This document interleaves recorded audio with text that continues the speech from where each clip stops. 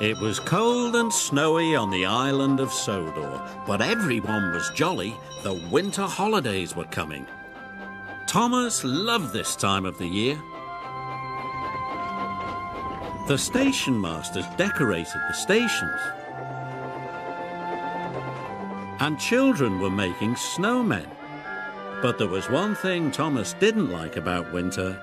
There was always lots and lots of snow. It piled up very quickly and blocked the tracks, so Thomas worked hard all day keeping the lines open. Thanks to Thomas, everything ran on time. All the engines were very pleased. They wanted to thank Thomas for all his hard work. When all the tracks were clear, Thomas was looking forward to seeing his friends. He had missed them.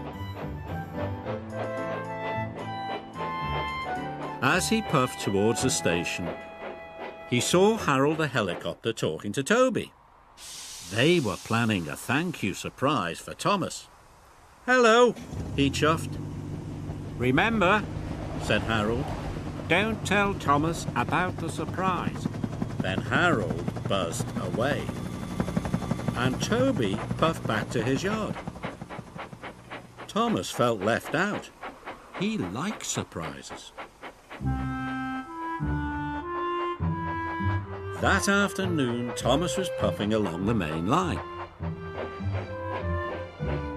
He saw Percy waiting in the station. Percy's trucks were loaded with brightly coloured boxes. "Are they part of the surprise?"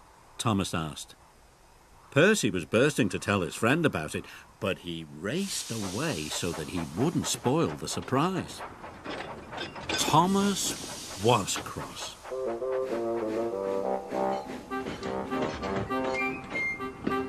Later, Thomas had to stop at a signal. As he waited, Emily arrived. Thomas noticed something strange on Emily's truck. It was long and pointy, but it was covered up.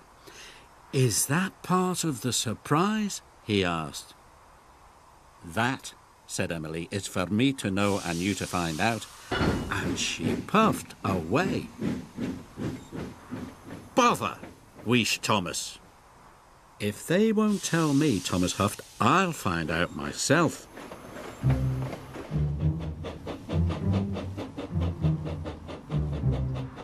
Thomas secretly followed Emily. He puffed as quietly as he could. And he didn't follow too closely. Suddenly, Emily turned down one of the branch lines.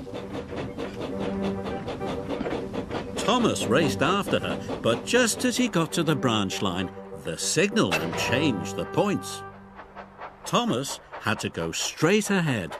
"Cinders and ashes," cried Thomas. "How will I ever find out what the surprise is?" That evening, the engines were very excited. They were all talking about Thomas's surprise. "I can't wait," chuffed Edward. "He'll love it," puffed Percy.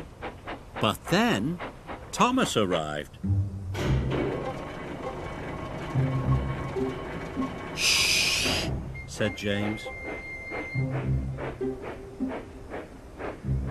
"Don't tell Thomas," said Henry.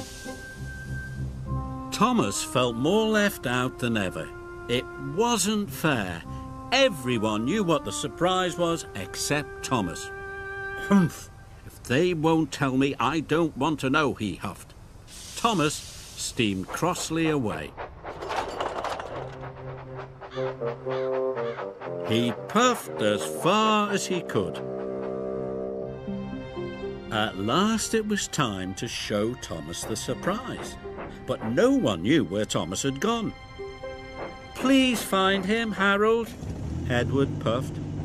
"I'll do my best," said Harold, and he took to the air.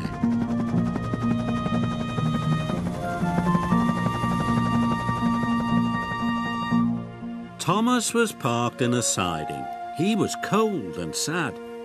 Why was he the only one not to know what the surprise was? If only they would tell him. Then Thomas heard a noise. It was coming from the sky. It was Harold the helicopter. "There you are, old chap," he called. "It's time for you to collect the children and to see the surprise." "The children?" puffed Thomas. "Yes. It's a special thank you for keeping the lines clear of snow." Thomas was delighted. Finally, he was going to find out what the surprise was. "So I wasn't being left out?" cried Thomas. "Of course not," said Harold. "The children are waiting for you at Wellsworth Station." Thomas loved pulling carriages full of children, so he raced away. Soon he arrived at Wellsworth Station.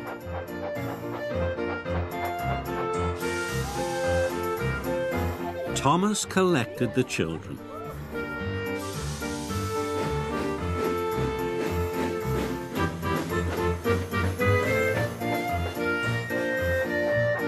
He puffed through the snowy countryside. The children were very excited.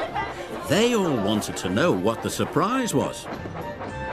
Thomas turned down the branch line. Soon they arrived at a country village, and there was Thomas's surprise. A huge Christmas tree was standing in the village square. Its lights shone and its baubles twinkled, and at the bottom of the tree were lots of presents. There was even some tinsel for Thomas. "It's the best surprise I've ever had," Thomas puffed happily.